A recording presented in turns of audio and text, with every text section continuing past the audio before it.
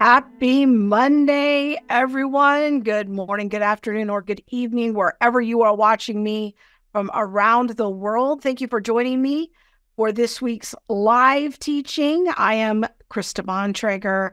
I am a theologian and public apologist, and this is the show where I offer teaching about the Bible as well as theological commentary on social issues. This is part 2 of an extended teaching series that I am doing right now called Everyday Evangelism. Now, last week I kicked things off with a live teaching entitled, Why Aren't We Sharing the Gospel?, where I attempted to review a number of the obstacles of that I often hear when talking to people about why they don't share their faith. I truly hope that you have started a conversation with the Lord about your own obstacles to sharing the faith, asking Him for His insight and wisdom about how you can make progress in this area, maybe asking Him to bring you into a clearer conviction or commitment to things you need to change in your mindset, your attitude, your life choices. But I do hope that you are making progress in this area of your spiritual life, and that will continue as we unfold these conversations together. I know that I'm in that conversation, so I do hope that you are too. Now, toward the end of the teaching, I gave a basic definition of the word gospel, which we said means good news. It means to proclaim glad tidings. It comes from the Greek word evangelion. And this is where we get the word evangelism or evangelical. It comes from the Greek word evangelion. We also, toward the end, did a brief look at one key passage related to the gospel as it is laid out in 1 Corinthians chapter 15, where it focuses on the death, burial, and resurrection of Jesus. And just on that one key passage, we could already see that whatever the gospel is, it is far more than merely accepting Jesus into our heart. It is an invitation, I said, to an entirely different worldview. And this is an idea that we will continue to unpack in today's teaching and next week's teaching as well. Now, I've entitled the teaching for today, The Gospel According to Jesus. We are going to do a big picture survey of Jesus's core message during his earthly ministry and to define the good news that he proclaimed during his earthly ministry.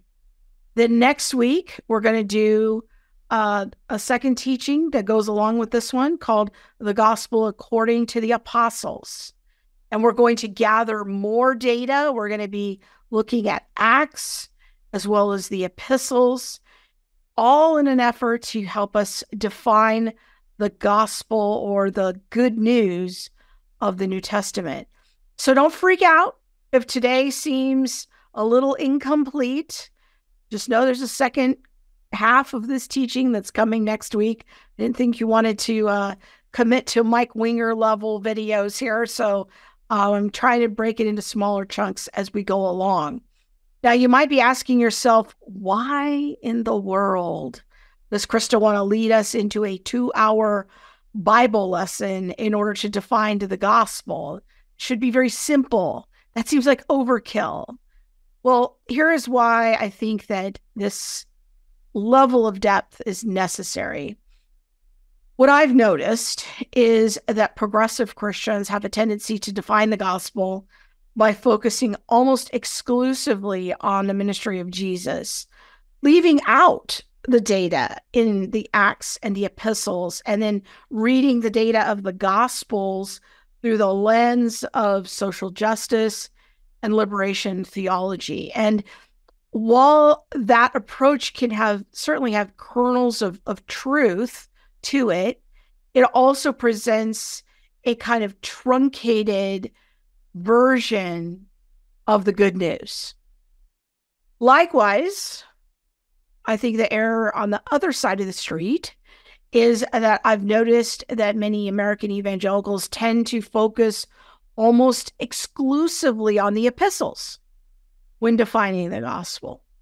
And they'll often use, the book of Romans, the Romans Road, or 1 Corinthians 15, that sort of thing. And they will leave out the key major theme that we are going to highlight today from Jesus's ministry, as well as the early preaching of the apostles.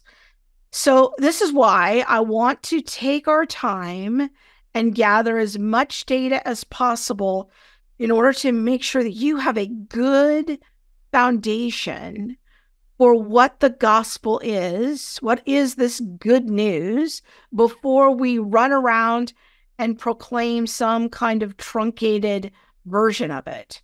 So we're going to talk a lot about scripture today. I'm going to be showing a lot of passages on the screen, and I want to strongly encourage you to read through Matthew, Mark, Luke, and John for yourselves, to be a Berean, to pursue the interpretation of all of the passages we're going to look at in context.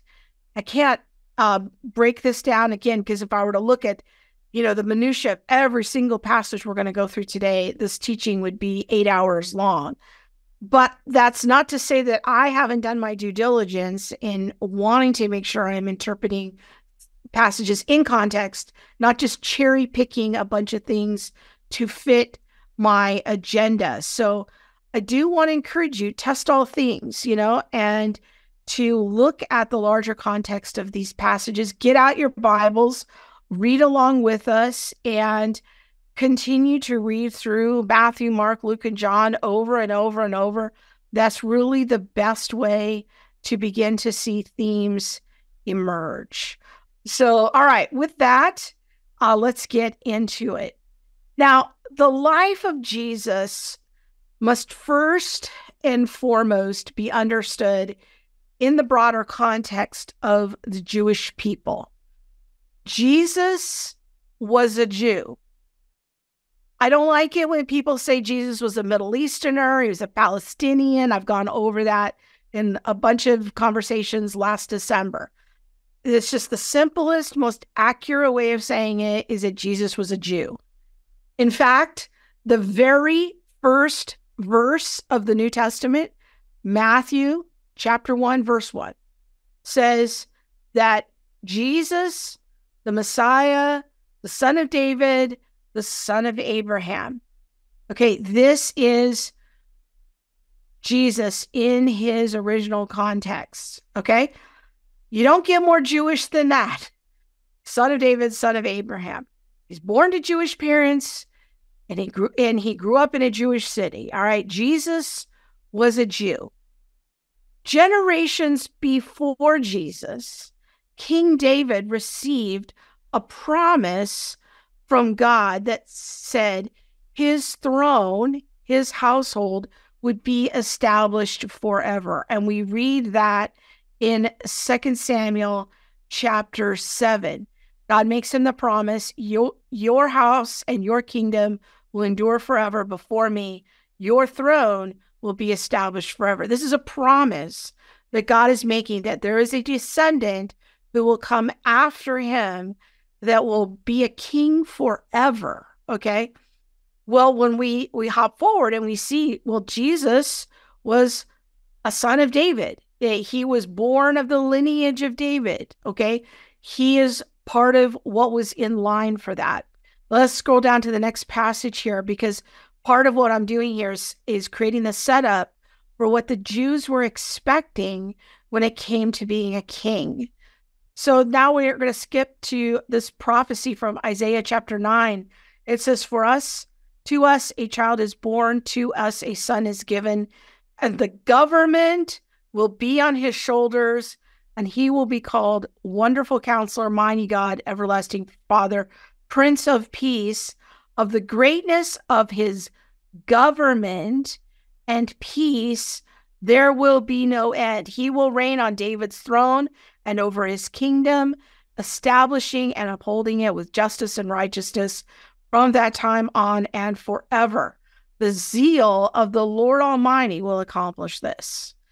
So with the anticipation of this descendant of David who will reign on his throne forever and ever is a king. We call this a Messiah, and that he is coming to bring a government. Okay, he is going to be a king who is going to be bring a government. Let's scroll down a little bit more to the book of Daniel and read one more prophecy that is fulfilled in Jesus. This is from Daniel chapter 7. It says, in my vision at night, I looked, and there before me was one like a son of man. You might recall, son of man is a title that Jesus frequently uses in his ministry. Coming with the clouds of heaven, he approached the Ancient of Days and was led into his presence. So whoever the Son of Man is, he's different than the Ancient of Days. He was given authority, glory, and sovereign power. All nations and peoples of every language worshiped him. This is a description of a king. His dominion is an everlasting dominion. Another word for dominion is kingdom. It is a kingdom that will not pass away. His kingdom is one that will never be destroyed. So this is the messianic expectation that Jesus was born into, son of David, that there would be a king who would come and establish a kingdom that would never end. These predictions came to be connected with the messianic expectation of a king who would reign. He would usher in a time of a reign of prosperity and peace for the Jews. So when we are introduced to the ministry of Jesus at the beginning of Matthew, Mark, and Luke in particular, we see Jesus coming onto the scene, proclaiming the good news, what we call the gospel, the evangelion. As the story of Jesus unfolds, we see that he is the fulfillment of this messianic kingly expectation that was laid out in the Old Testament. Let's start with Mark chapter 1. It says this: after John was put in prison, Jesus went into Galilee proclaiming, what does it say? The good news of God. The time has come, he said, the kingdom of God has come near. Repent and believe the good news. So what is this good news? Just in these couple of verses, there's a whole lot happening. You have to know the backstory of the messianic expectation, the expectation of this king and this kingdom that would come. And it says, the good news is that it has come. The good news of everything that we expected in the Old Testament has come near. And then what does Jesus do? He tells 2 action steps: repent and believe. The first words of Jesus in his public ministry in the Gospel of Mark is repent and believe. At this point, we start to see a pattern that will emerge in the Gospels, and that is this: that the good news is that Jesus is proclaiming that the kingdom of God has come. He is proclaiming and he is demonstrating that the kingdom of God has come. And in that demonstration, he demonstrates that he has power and authority, that he is a king who comes with power and authority. But as we're going to see in just a minute, what he comes with power and authority over is not the Romans, okay? It is not to get rid of the Roman government. Rather, it is to bring and plant a new kingdom right in the middle of Rome. And the thing that he has power and authority over is sickness and demons and death. Now, I want to draw your attention here to what we're going to notice is that there is a close association between proclaiming the kingdom of God and demonstrating the kingdom of God. Okay. So these things are so closely related that we almost see them happening side by side and almost used interchangeably from each other. So let's start in Luke's gospel in chapter 4. And again, I want to urge you to read all of these passages in their original context. I'm going to be going very fast here. All right. So Luke chapter 4, we pick up the story of Jesus. This is right after the birth account, right after his genealogy. And now he's going into the wilderness. He's not yet in public ministry, but he is going into the temptations. And notice that we see right in verse 1, he was full of the Holy Spirit. All right. And he's led by the Spirit into the wilderness where he's tempted. Now, I want you to notice the second temptation. So he says the devil leads him to a high place and shows him, notice what it shows him, all the kingdoms of the world. So what is the nature of this temptation? It's kingdoms, it's authority, it's rule. But Satan wants to apparently give him some kind of a shortcut, some kind of a way of going past the Father's plan and getting a different kingdom. And Jesus, and he says to Jesus, I will give you all their authority and splendor. It has been given to me, and I can give it to anyone I want to.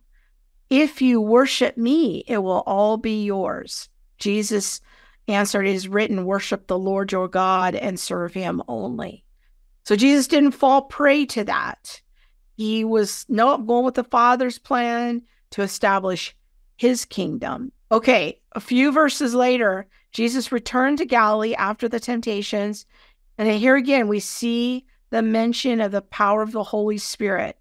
News about him spread throughout the whole countryside.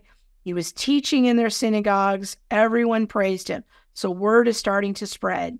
He went to Nazareth, his hometown, where he had been brought up. And on the Sabbath day, he went into the synagogue, as was his custom.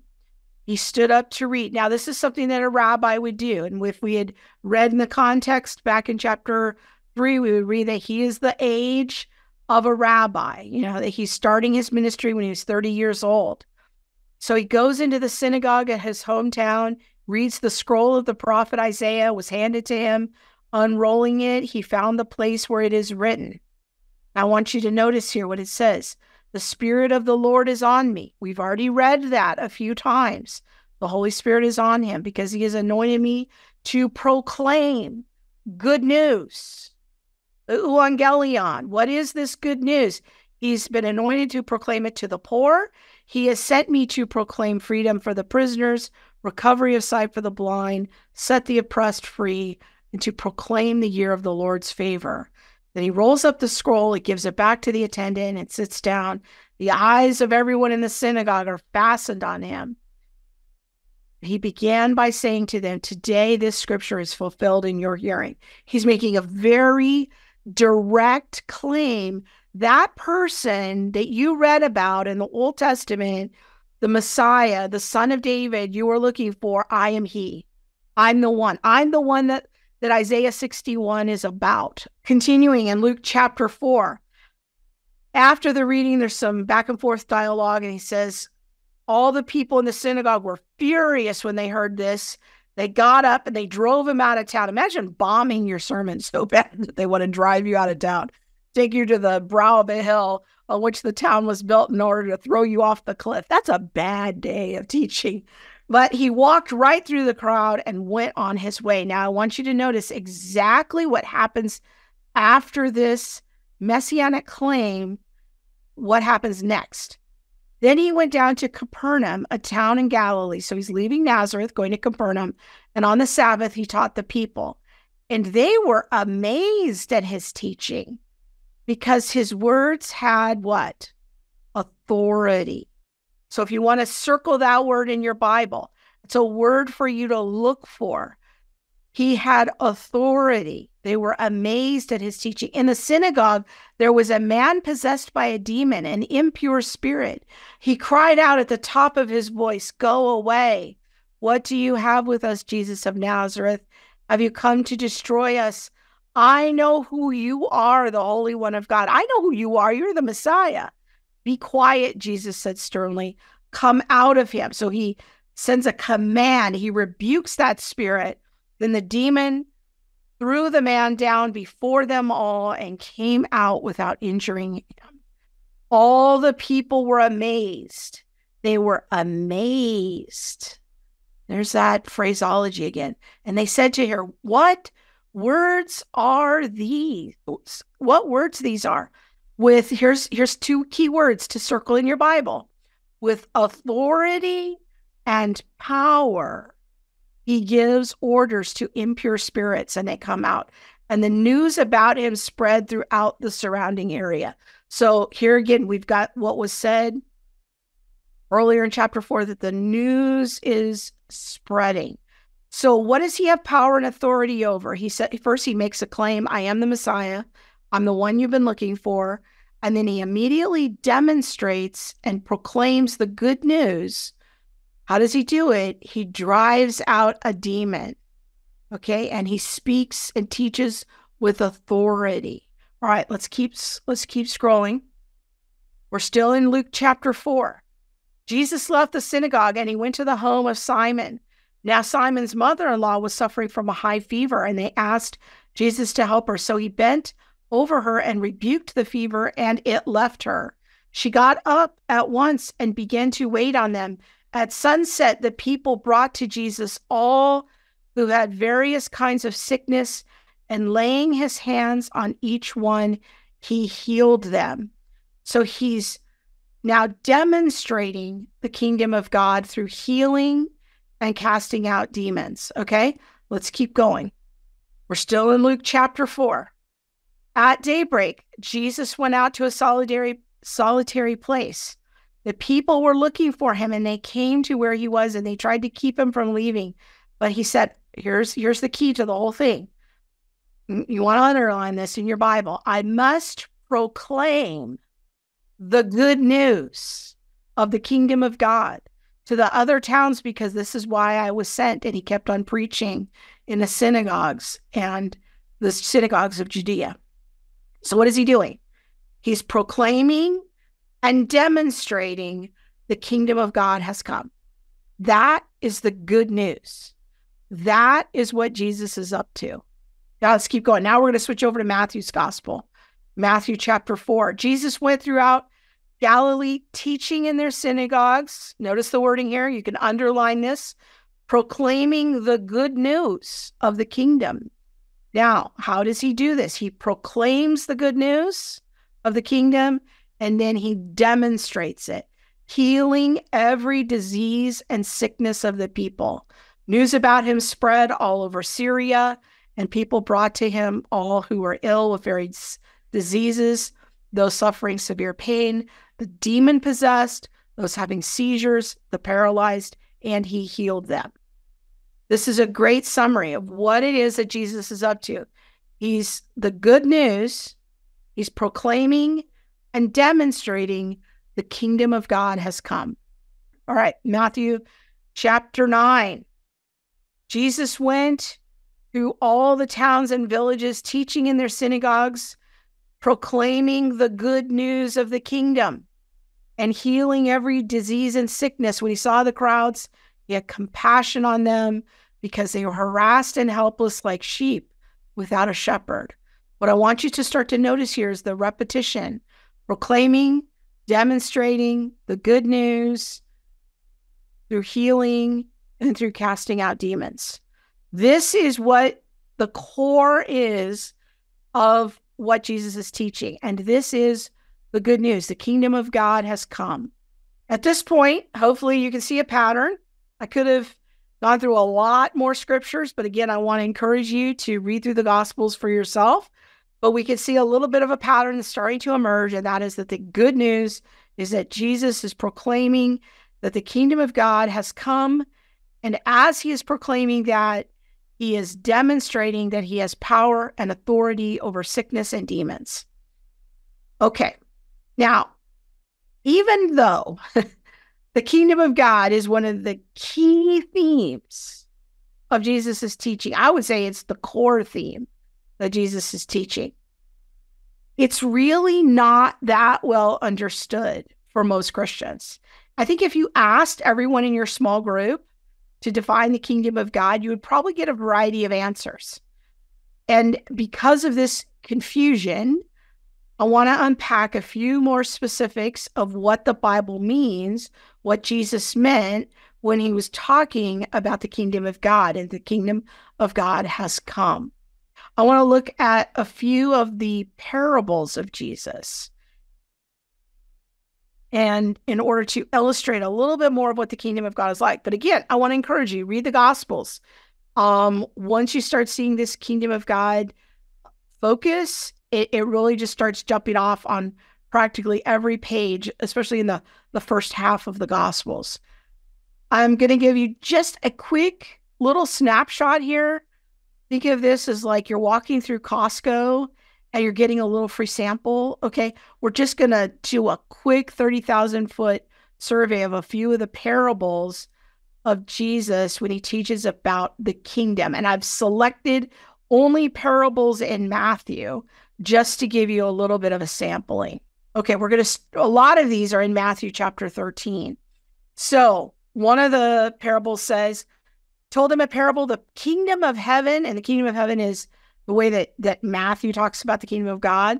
He says, the kingdom of heaven is like a mustard seed, which a man took and planted in a field. Though it was the smallest of seeds, when it grows, it's the largest of plants. It becomes a tree, so the birds come and perch in it. Okay, now when we read a parable, we want to look for the key idea, the one key idea. Well, what does it say? It says the kingdom of God. You want to know what the kingdom of God is? Well, it's kind of like this. And then he compares it to something. And he does this over and over and over again. In this case, he says it's like a mustard seed that starts off small and gets big. He continues in the next parable. He told them still another parable. The kingdom of heaven is like yeast that a woman took and mixed into about 60 pounds of flour until it worked all through the dough. So another comparison he makes is that it's like, it's not only just small, it starts small and then it gets big, has a big outcome, a big effect. It also has this like transforming effect, kind of like when you put yeast in dough and then you watch it rise over time, it becomes something else. It has this transforming effect throughout the whole dough. That's kind of what the kingdom of God is like. Let's read a few more parables. The kingdom of heaven is like a treasure hidden in a field. When a man found it, he hid it again. And then in his joy, he went and sold all that he had so he could buy that field. You know what the kingdom of heaven is like?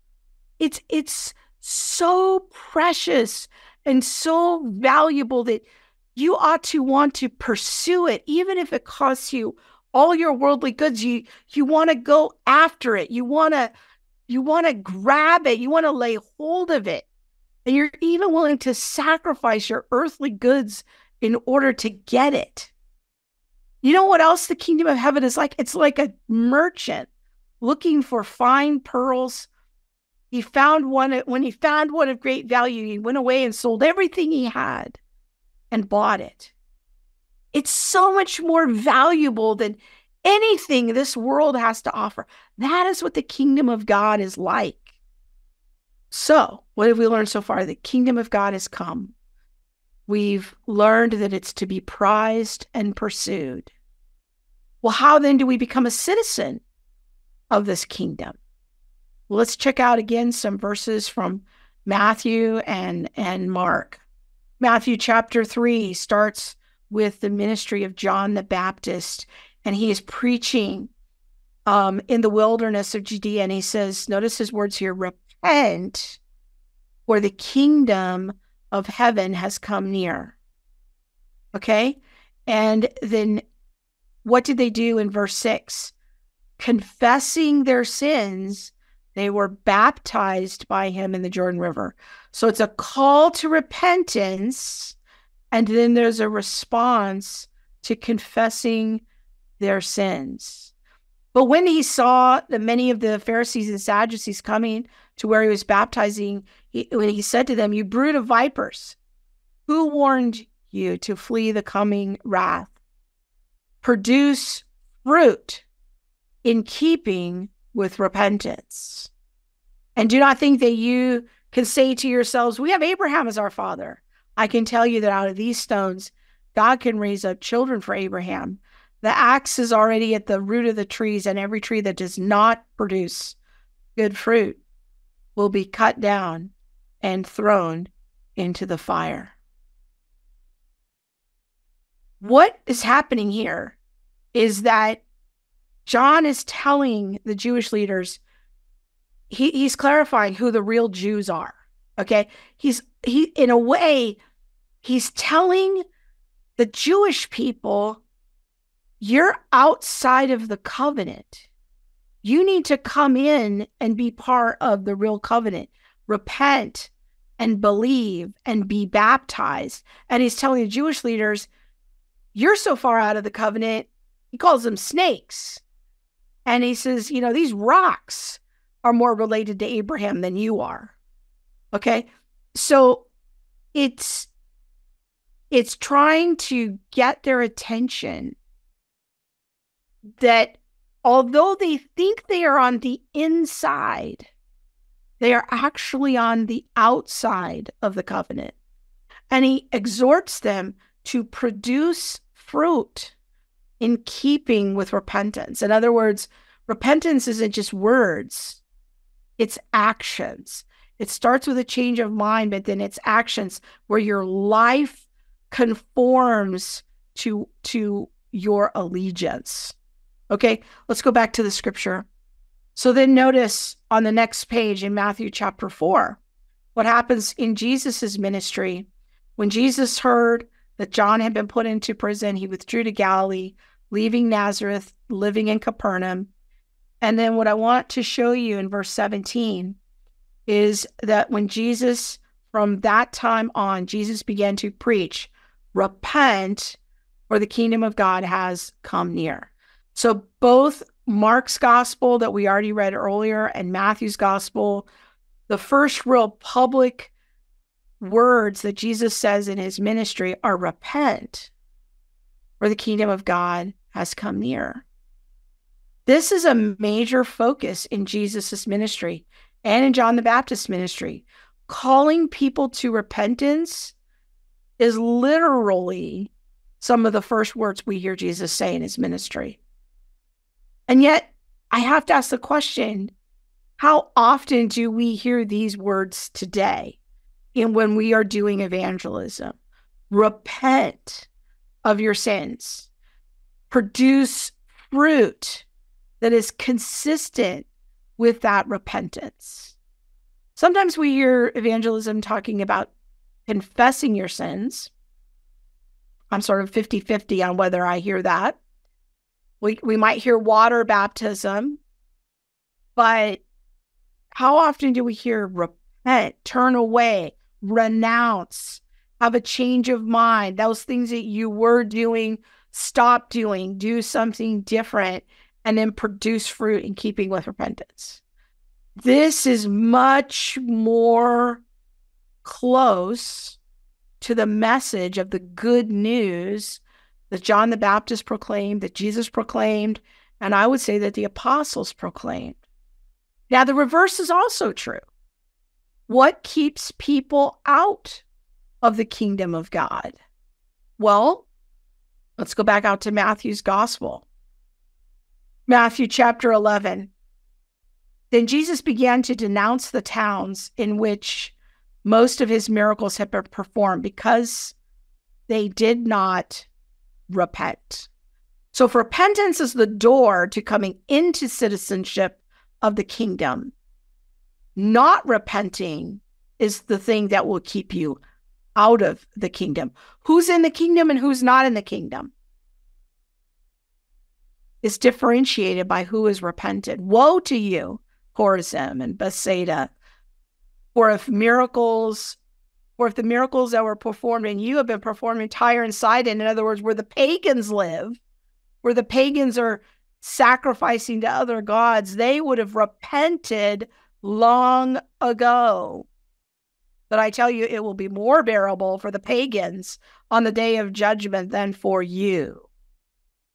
Okay? So how do we get into the kingdom? Is through repentance. What keeps us out of the kingdom is our lack of repentance. In Matthew 21, it says, Jesus entered the temple courts, and while he was teaching, the chief priests and elders of the people came to him. Here's this word again. By what authority are you doing these things? Remember we talked about power and authority at the beginning of the teaching? Who gave you this authority? In other words, what rabbi did you study under? How did you get this information? What is the authority you speak in? Because I don't know what rabbi you studied under. That's what they're asking. Where did you go to seminary? Where did you get your PhD? Who did you study with?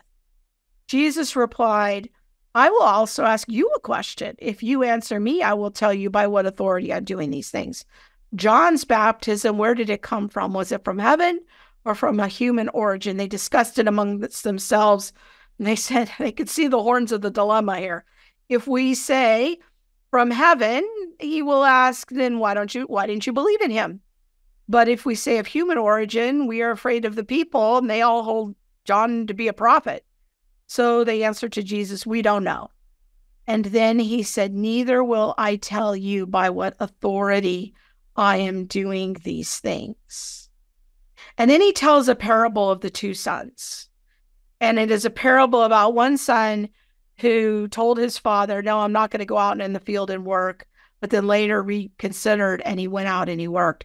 And then the second son said, yeah, father, I'll go out and work, but then he did it. And Jesus says to them, truly, I tell you, the tax collectors and prostitutes are entering the kingdom of God ahead of you. For John came to you to show you the way of righteousness. He showed you how to live. He was teaching you how to produce fruit in keeping with repentance. And you did not believe him, but the tax collectors and the prostitutes, those who they didn't believe in me at first. They didn't obey my righteousness, my commands, my laws, my statutes. They didn't do that at first. But they are doing it now. They have repented of their sins. They have come into the kingdom. And even after you saw this, you did not repent and believe him. This is all a question of who's in and who's out. Who's inside the covenant, who's out. Who's inside the kingdom and who's out. The people who think that they are a shoo-in to be in the kingdom are definitely the religious leaders. But they're not wanting to come into it through the correct door. They don't want to come into it through repentance. They want to come into it because of their birth connection to Abraham. And Jesus is trying to tell them, in this government, you're not born into citizenship. You have to come into citizenship. You have to make a conscious decision to come join and be a citizen of this kingdom, of this government. So you might think you're born into it, but that's not how it works. In Messiah's kingdom, you must be intentional. And the way in, the path to citizenship is repentance. Okay? So this is the sifting that I think Jesus alludes to in the parables that we see in Matthew chapter 13. It talks about the wheat and the tares growing up together. And this is from Matthew chapter 13. Jesus told them another parable. You know what the kingdom of heaven is like? It's like a man who sowed good seed into his field, but while everyone was sleeping, one night an enemy came and sowed weeds among the wheat. And then he went away, and then they were just kind of all growing up together. And this owner's servant said, shouldn't we try to sort this out? And he says, no, let's not pull them up. Because while you're pulling up the weeds, you may uproot the wheat as well. Let's just let them grow together until the harvest. And at that time, I will tell the harvesters, first collect the weeds, tie them into bundles, and let them be burned. And then gather the wheat and bring it into my barns. This is what the kingdom of heaven is like. The kingdom of heaven is going to be something where you're going to see some people that you're going to wonder, like, are they really citizens of the real kingdom? Who are these people? Who are these kind of imposters that are growing up side by side?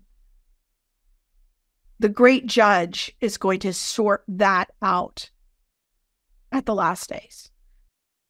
The parable of the net. Once again, the kingdom of heaven is like a net that was let down into a lake, and it caught all kinds of fish. And then when it was full, the fishermen were pulling it up on the shore, and they sat down, they collected the good fish in baskets, and they threw the bad ones away. This is how it'll be at the end of the age. The angels will come and separate the wicked from the righteous. That's what the kingdom of heaven is like. We might see some people kind of trying to fly under the radar, being counterfeits, being imposters. But we know that the judge, the ultimate judge, the king, he's going to sort it out. And it's going to be just, and it's going to be fair. And he's got perfect discernment, and he's going to know who the real people are who are on the inside, who the people are that are on the outside.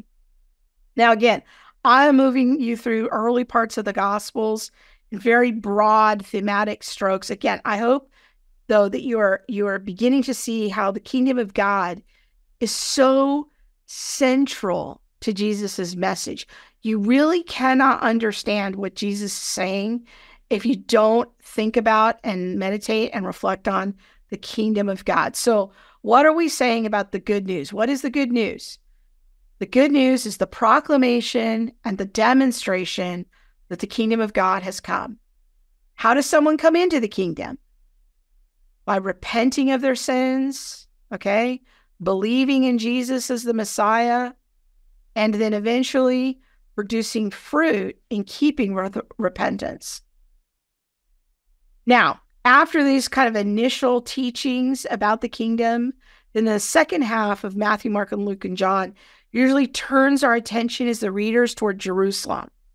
And Jesus begins anticipating his death, burial, and resurrection. And that's kind of the next phase of ushering in the kingdom of God. So let's take a look at these first verses in the book of Hebrews in the next part of establishing God's kingdom.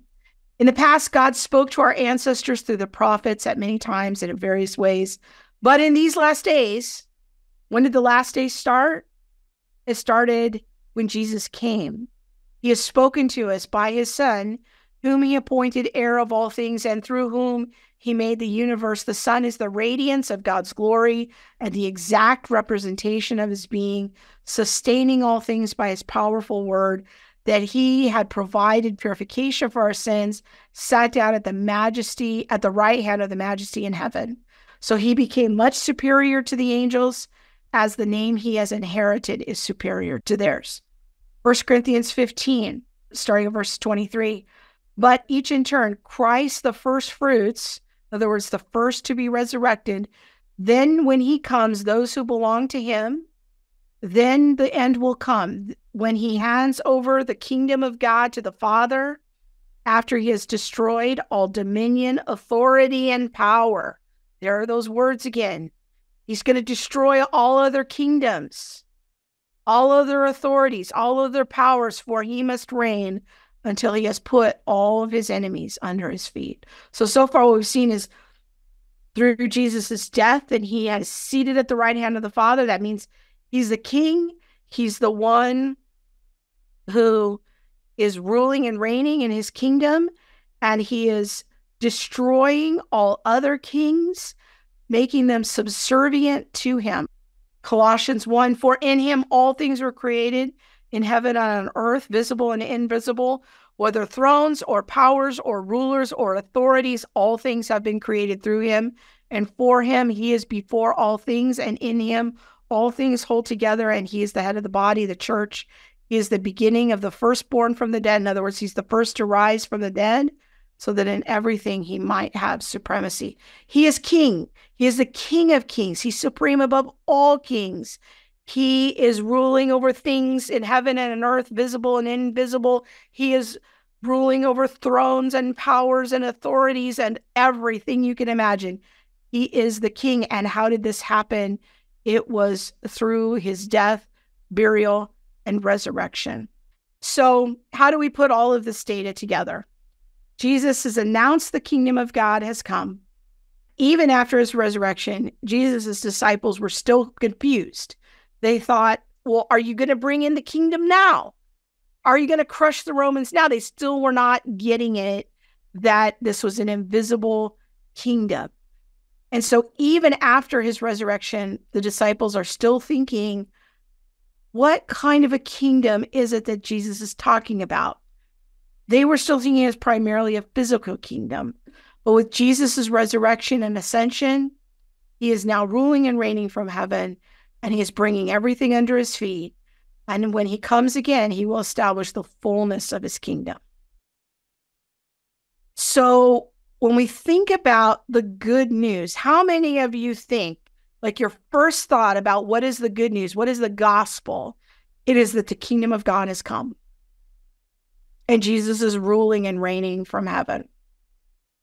It is the rule of God. Like, how many of you, if we were in a classroom, I'd have you raising your hands. Like, it's usually very few people. Like, that's their first association with the gospel is kingship. Usually we're thinking about him as a savior, focusing on the death, burial, and resurrection of Jesus. And again, that is part of the gospel, and we will see that next week. But in the teaching and ministry of Jesus, the primary message of the good news is that the kingdom of God has come. There is a Messiah who has come and fulfilled the expectations of the Jews. God is ruling. But this is not a kingdom about setting up earthly palaces. And this is why I think it's Jesus says in John 18, when he's about to be arrested, he says, my kingdom is not of this world. It's not about building earthly palaces. In Acts 17, Paul says that the Creator doesn't live in temples made by hands, human hands. It is an invisible kingdom. It is not a human government. In Luke chapter 17, Jesus was asked by the Pharisees when the kingdom of God would come, and he asked them, the kingdom of God is not coming with signs to be observed, nor are they going to say, look, there it is, or there's the kingdom of God. No, that's not what it is. It's that God is in you. And so wherever God's people are, that's where the kingdom of God is. If the kingdom of God is not first and foremost a physical place, then what is it? It is primarily a kingdom that is about reversing the curse. Remember Adam and Eve back in Genesis? They were created to do what? They were created to rule and to reign, to have dominion over creation. They were appointed as God's governors. But things became corrupted after the fall, and like a deadly mold that just spread its poison into everything it touched, human relationships were destroyed, and humanity's ability to perfectly and justly rule God's creation was also corrupted. And Jesus came to start that long process of restoring life to the creation. He taught his people how to become citizens of his kingdom and then how to live as citizens of his kingdom. He taught us how to love others. He inaugurated a way to transform wicked human hearts through the power of the Holy Spirit. We'll see more about that next week. And we learn about the doorway into the kingdom is through repentance And without repentance, people remain outside of the kingdom. They cannot become citizens of the kingdom. The kingdom also means that Jesus is the Messiah, has power and authority over sin, death, and the devil. And to prove that, he forgave sins, and he cast out demons, and he healed the sick, and he raised the dead. But the kingdom is also a message about God's redemptive work accomplished through the life, death, resurrection of Jesus. And by conquering death, he became the king who rules and is reigning from heaven and putting everything under his feet. This is what I call an already not yet kingdom. The kingdom has come. Jesus is ruling and reigning. And when he comes again a second time, the kingdom will come into its fullness. So once someone comes into the kingdom and under God's governance, they're a new creation. They have citizenship in a new kingdom. They have new loyalties and new allegiances. In fact, it is an allegiance that is so powerful that it divides earthly families. Jesus says, I did not come to bring peace, but a sword of division between mothers and daughters and mother-in-laws and daughter-in-laws and sons and fathers. And that our true citizenship is displayed in who our loyalty is to. So how does this then impact how we do evangelism? Jesus is seen in the Gospels over and over and over again, going throughout all the cities and villages, bringing a message of the kingdom of God to where they live. And everywhere he went, the kingdom, the seeds of the kingdom were planted and began to flourish, except in towns where they wouldn't accept him as the Messiah. So we see people hearing the good news that the king has come, the kingdom has come, and they start getting healed in the name of the king, and they're encouraged and edified, and they're in awe of the teaching, and they're radically transformed. They're never the same. But we don't see that. Our evangelistic efforts don't look like that a lot of times. Why is that? I've thought a lot about this for the last 8 years or so, a lot. Why does our evangelism, especially in the West, so often seem so weak and so fearful and without the kind of transformational fruit that we see in the ministry of Jesus? Here's a thought that I've had about this. I think it's because, in part, I'm not saying this is the whole answer, but it's one of the answers that I've thought about it, and I think it's true. You can try it on. Is that we've exchanged the good news of the kingdom of God for a sales campaign. The marketing pitch often reduces the gospel to, 4 easy steps. Get the customer's attention. God loves you, and he has a wonderful plan for your life. Show the customer the need for what you're trying to sell them. You're a sinner. You need forgiveness of your sins. Then you demonstrate how the product you're selling will satisfy their need. Jesus is the Savior. And then you want to sign the client up. Here's a decision card. Say the sinner's prayer. We've got it so reduced down to these steps that's almost hard for our minds to even comprehend. Wait a minute. When Jesus says the good news, it is the proclamation and the demonstration of the kingdom of God. What am I even supposed to do with that? Like, how do I cram that into a 2-minute pitch? We've tried to make the gospel an easy sell. But I think that one of the reasons that our version of the message lacks power is because it is so truncated. And now, and that's not to say, and I know somebody's going to come on the comments and say, well, I was saved through some heretical teacher. God can use anything. Yeah, I understand that. God can use anything. But just because God can use anything and he works through our weakness And, he can even find a donkey to give a prophetic word. That doesn't mean that it's what he's really teaching in the Bible. Like, I don't think that his ideal is that his people just not apprehend the basics of what Jesus came to proclaim. Like, I'm thinking that it's probably actually supposed to work a little bit differently than the sales pitch. Real evangelism, if I'm looking at the pattern and ministry of Jesus, is that it involves inviting people into true discipleship. And that requires us to get beyond a mindset of just getting people to say a sinner's prayer and sign a card and get to the end of the sales pitch. We are inviting people, like I said last week, to an entirely different worldview.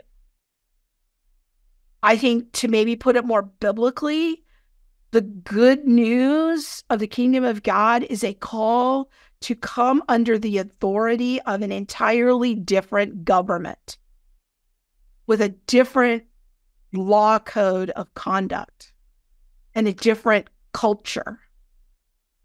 And it involves having completely different allegiances. And this is what we have to begin to wrap our minds around. When we are engaging in evangelistic conversations, we need to be clearly communicating the reality that becoming a Christian is not simply adding Jesus to what we are already doing in our lives. It involves coming into a conviction that Jesus is King. And if it is true that Jesus is King and that he has conquered sin, death, and the devil, it means that he is inviting me to make him king over every square inch of my life.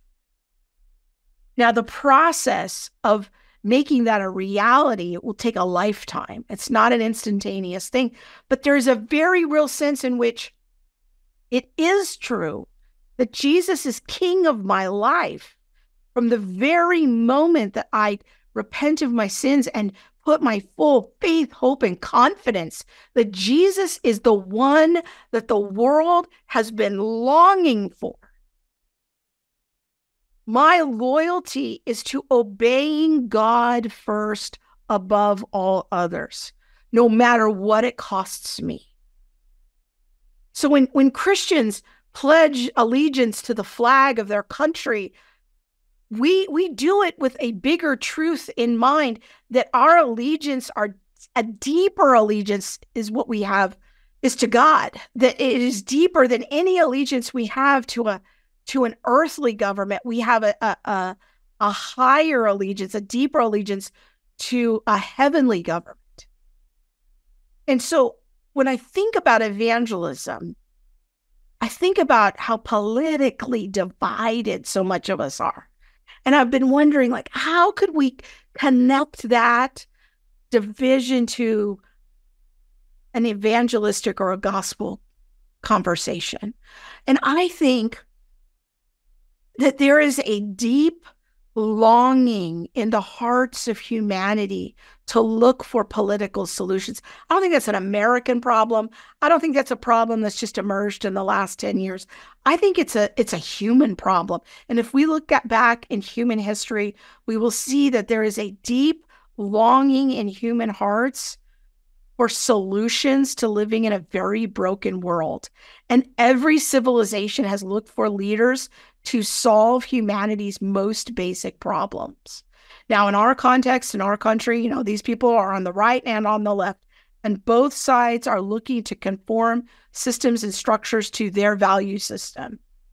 Much like the ancient Jews were longing for a leader who would come and bring them out of the mess, I think that Jesus came into that knowing that rulers are corrupt and governments pervert justice, and he's meeting the human longing for a government that is pure justice. He is meeting in our hearts the longing that we have that we can have a new start. So when we're engaging in an evangelism conversation, shouldn't we just at least try to present the faith within its context, its kingdom context? That when God decided to solve the problem that humans had created in the fall, that they have been created to rule and to reign, but they couldn't do it because sin came in and like this cancerous mold ruined their ability to rule justly. God decided to solve that problem the humans had created, and he did it by sending a king and a kingdom. He didn't send a social program. He didn't start an orphanage. He didn't start a retirement home. And we will discuss in due course the place of social programs in a future teaching and how that connects to the gospel. But for now, I just want us to know that when Jesus came, he came as a king and he pronounced a kingdom. He proclaimed the reign of God breaking into the darkness that provides a real hope, a deeper hope than any political leader can offer. And it means helping people understand that the problems in any culture and in any nation that we are facing can only ultimately be solved through the invasion of another kingdom, a better kingdom. And as followers of Jesus, we don't just proclaim the message of the gospel in this half-hearted or simple steps to prosperity kind of a way. We don't just leave it there. We go through the door of the kingdom and become citizens, and we put our lives on full display, living as citizens of the kingdom of God before our friends and family, that they may mock us, that they may not understand us, because we are living according to the rules of a different government, and we have allegiance to a different king. But what is remarkable is that there will be the few who will see our lives and be drawn into the kingdom, drawn to God himself. And so when we talk about building the kingdom of God and proclaiming the kingdom of God, we have to know that that begins in each and every one of our lives as we make Christ Lord over every square inch of our lives. And one final thought. The kingdom of God is a bit mysterious. We don't always know how it is going to work. Somehow, and we don't know exactly how, but God's kingdom is advanced when we proclaim the gospel message and we live out the Christian worldview in front of others.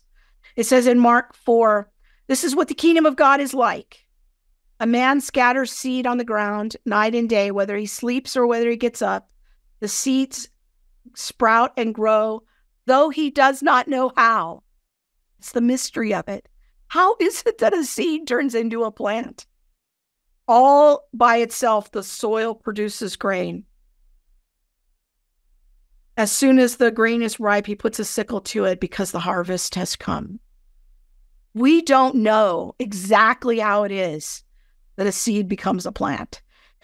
And we don't exactly know how the kingdom of God works, how it works that when we proclaim in our deficiency and in our difficulty, and when we make mistakes, that somehow, some way, the kingdom of God is still built. I don't know how all of that works, but I'm just trying to the best of my ability to be obedient and to put my life on display, even with all of my failings, and I do have so many, but somehow, some kind of a way, God uses that to build his kingdom. Okay, I'm going to put a bookmark there for now. Next week, we'll just continue this discussion. I'll try to plan it a little better so it's not quite so long, by moving into an examination of the teaching of the apostles and in the book of Acts when it comes to the good news. I look forward to your comments, your feedback, your questions as we continue this teaching series on everyday evangelism. We'll see you next week.